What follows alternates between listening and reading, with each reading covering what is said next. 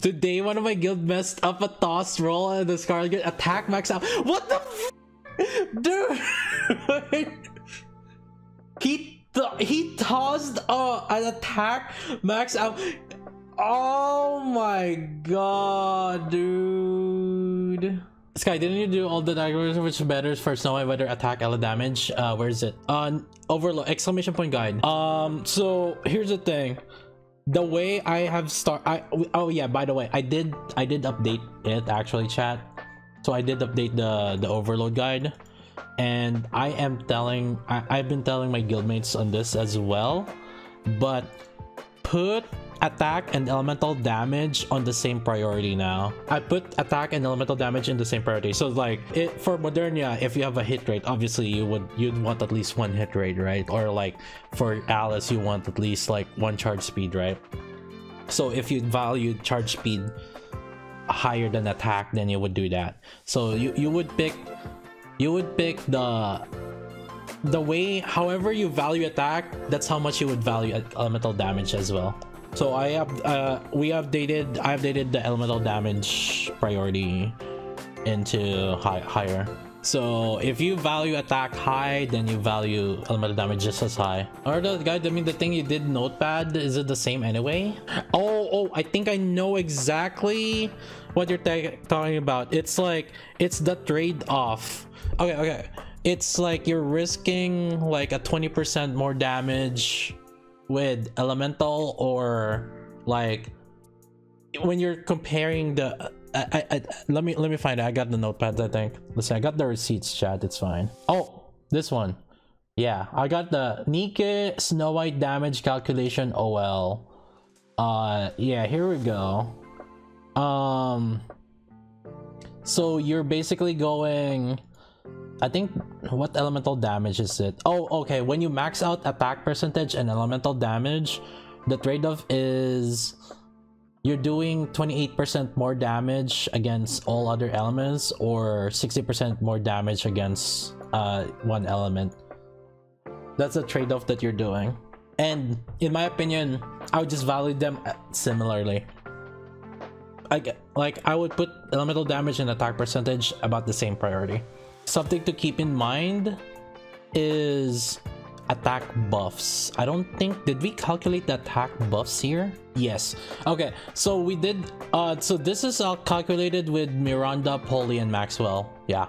So yeah, we did calculate it with buffs. So with less buffs, the attack would be higher.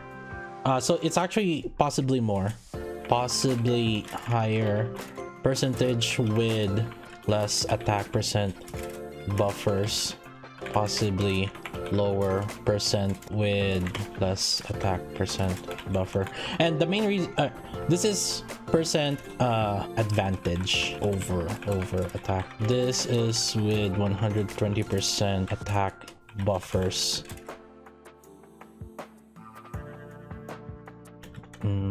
I personally would put same priority between attack and elemental damage. Elemental damage is the real late-most game when we start building multiple teams.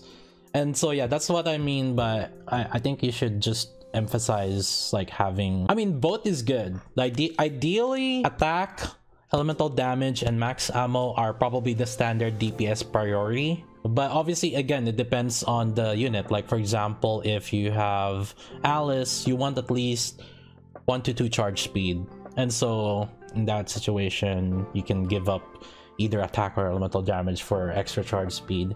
That's totally fine.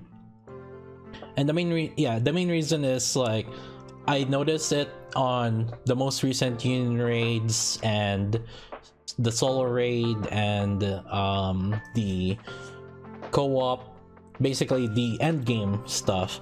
All of these have been, there have been significant effect by elemental damage with yeah, and I kind of foresee it. The more attack buffers we get, or different attack buffers, because obviously how are they gonna do something better than litter? I guess like the different multipliers. That's what we have. Damage taken debuff like Blanc and stuff like that. But anyways, again, to me, I updated this overload thing, and I started telling my guildmates to put the same priority on elemental damage as attack on their main DPS. For sub DPS, you don't really need it as much, but that's kind of how I did it because sub DPS typically they're more team comp. You base them on around team comps instead when you put like your buffers, right? Privity, Helm, Noir. But like your main DPS, this could end up like actually switching prioritization on them. And why that is the case, probably the biggest example would be this one. In the number one in co-op last time was this is his Alice. He did 182 mil and he had 93% elemental attack. This is the number one co-op in NA, I believe. The Alice did 182 mil on that co-op. To give you a perspective, my Alice, I have 30% attack. To give you a perspective, I had 30% attack. I have 30% attack on my Alice, but no elemental damage. And I was only doing about 80 mil with Blanc and Noir. Although maybe their Blanc and Noir was a little bit better compared to ours. I think I did 80 to 100 mil. Mr. Kanto, do you remember how much Alice's elemental damage? How much percentage? Yeah, your max was 120. What's your percentage? What was your LA percentage? 30% LA without cube. Yeah, 40% with cube. Yeah, I don't know if the 93% of Romario was with cube or without cube, but regardless, it was a 93% Alice, right? Now, the thing is like, because we're getting more and more units, elemental damage is a much more better choice. Like for example, the reason why Snow White and Maxwell were such a good pick on Material H was because they were both iron and Material H was electro. And so they had elemental advantage. So yeah, definitely start considering elemental damage now for your endgame DPS if you're looking to be competitive in like Union Raid, Solo Raid, those top end contents if you want to like rank on them. Material H weakness is electro? No, Material H is electro, and Material H's weakness is iron. Material H is electro, or the weakness is iron. See, Gravedigger, Stormbringer, Material H. These are the tyrant weaknesses. Why you think the Snow White and Maxwell were dealing like 800 mil? I think there was some 1 bill damage, right? Did they show their gear here? Let me see. Oh, hold up. Crit ray, attack, max ammo, attack, and then 1 elemental damage. Okay. What about this one? Ooh, 23% elemental damage. Ooh, that's good. Another 23%. Oh my god, 2. Oh yeah, they're there. That's 2 element. That's 40%. He has a 46% elemental damage. He's level 370 though. It's not about just that though. Like if we look at the damage, it was a 1.6. This is a level 8. Wait, did he show the damage? Oh, oops. Right there. 900. Oh god, yeah. It doesn't matter if it's like level 370 or whatnot, right? It's still crazy that it got that much.